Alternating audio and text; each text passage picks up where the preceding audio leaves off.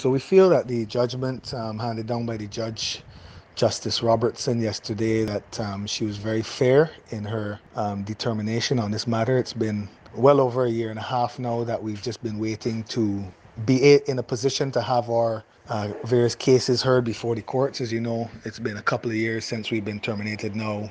Nothing in terms of severance has been paid, and we're very happy that the justice system, has come through, giving us this, at least paving the way that they can now hear matters that were before the courts.